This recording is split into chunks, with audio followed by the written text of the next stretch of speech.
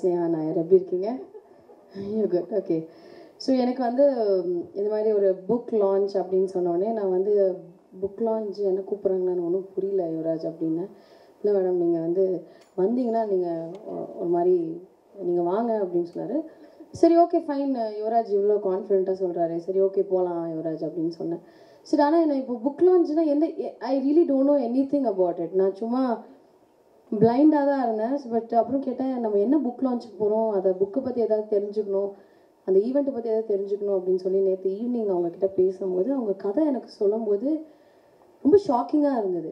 ஒரு 17 வயசில் கல்யாணம் ஆகி 20 வயசுலேயே டிவோர்ஸ் ஆகி 2 குழந்தைங்க, அதுக்கப்புறம் ஒரு விமன்னால் இவ்வளோ ஒரு பெரிய இடத்துக்கு, அதாவது ஐ வாஸ் லைக் ரியலி எனக்கு ரொம்ப இன்ஸ்பைரிங்காக இருக்கிற கதைகள் வந்து எங்கள் அம்மாவோட கதை ஞாபகம் வந்தது. Actually I remembered my mother story. ஏன்னா my mother then I asked, நான் இன்னொரு விஷயம் கேட்டேன். ஸோ கண்டிப்பாக இவங்க படித்தவங்களாக தான் இருப்பாங்க, லைக் எஜுகேட்டடாக தான் இருப்பாங்க அந்த வயசில் அப்படின்னு. நீங்கள் படிச்சு இல்லை, ஐ வாஸ் நாட் எஜுகேட்டட் அப்படின்னாங்க. என்னடா இது எல்லாமே ட்விஸ்ட் மேலே ட்விஸ்ட்டாக இருக்கே அப்படின்னு யோசித்தேன். ஸோ எனக்கு எங்கள் அம்மா ஞாபகம் வந்திருந்தாங்க. பிகாஸ் மை மம் ஆல்சோ, எங்கள் அப்பா வந்து 36 இயர்ஸில் இறந்துட்டார். ஒரு 4 குழந்தைங்க இருந்தோம். we were 4 kids and then she was not educated. அப்புறம் எங்களை வளர்க்குறதுக்காக she went through a lot, like LIC பாலிசிஸாக இருக்கட்டும், இல்லைனா வந்து பாம்பே போய் புடவை வாங்கிட்டு வந்து இங்கே விற்று ஏதாவது ஒன்று பண்ணி என் குழந்தைங்கள வளர்க்கணும் அப்படின்னு ஒரு மோட்டிவ் இருந்தது. So I think it's the, இப்போ நானும் சினிமாவுக்கு வரும்போது எவ்ரிபடி வர் லைக், நீங்கள் உங்களால் பண்ணவே முடியாது, நீங்களாம் எதுக்கு சினிமாவுக்கு வரீங்க, நீங்கள் தட் திஸ் அப்படி இப்படின்னு சொல்லிட்டு இன்னி வரைக்குமே வந்து பேசிகிட்டே இருக்கிறவங்க பேசிகிட்டே தான் இருப்பாங்க. பட் ஒரே ஒரு விஷயம் மட்டும்தான், one word which is very very powerful is unstoppable. அதுதான் இந்த புக்கோட டைட்டிலாக வச்சுருந்தாங்க.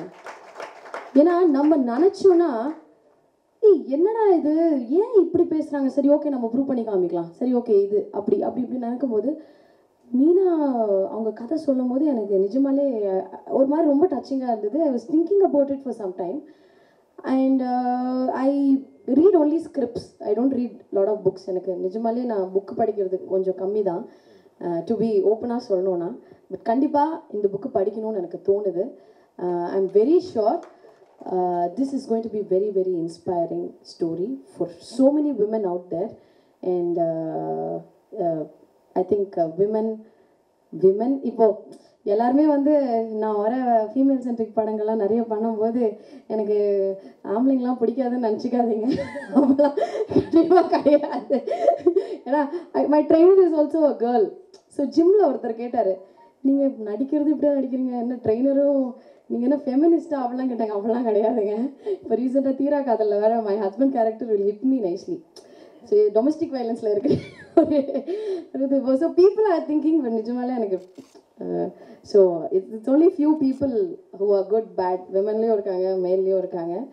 But this occasion is definitely a memorable one in my life, and I wish this book reaches all over the world, and I'm wishing you all the luck and success, and I'm very happy to be part of this small part of your journey, and will spread maximum. அது நம்ம மக்கள் கண்டிப்பாக பண்ணிடுவாங்க. நான் நிஜமாலே வந்து எனக்கு ரொம்ப சந்தோஷமாக இருக்குது.